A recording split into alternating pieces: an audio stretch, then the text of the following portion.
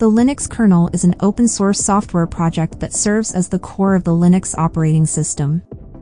It is developed and maintained by a global community of engineers and enthusiasts who contribute to its ongoing evolution and improvement. Recently, the Linux kernel version 6.2 was released with a collection of important hardware, performance, and security improvements.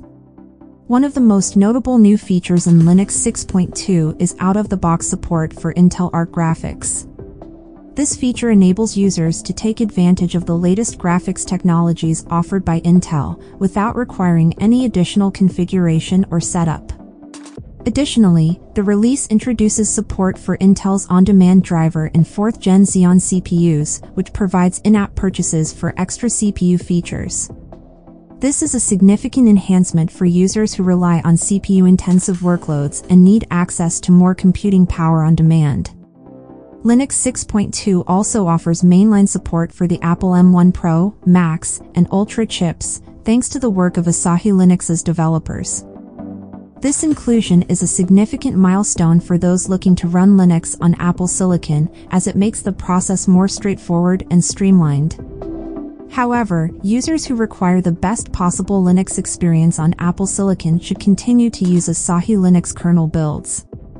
The release also includes several new drivers and hardware monitoring sensors, including support for the Sony DualShock 4 gamepads in the PlayStation HID driver, sensors and fans in the One X Player gaming handheld, and Habana Labs Gaudi 2 AI accelerator.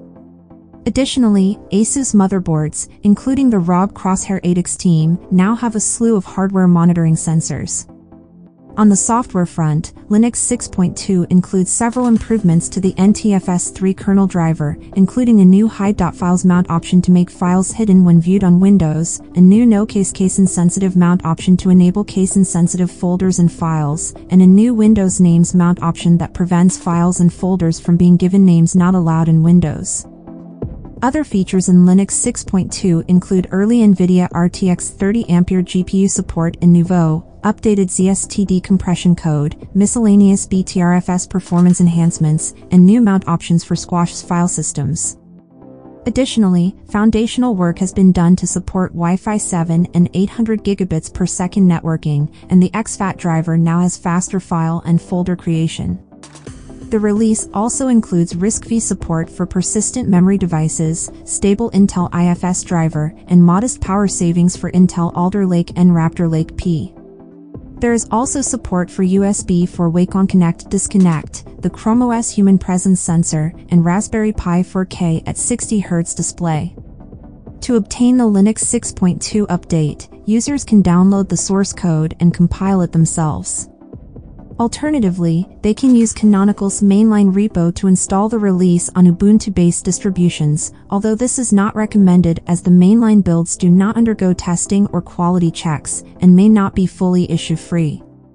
In conclusion, the Linux kernel 6.2 release offers a significant collection of new features and improvements, particularly in hardware enablement, performance, and security.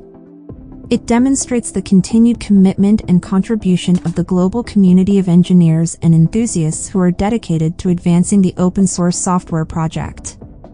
While some features may be more relevant to certain users than others, the release as a whole offers numerous enhancements that should benefit a wide range of users.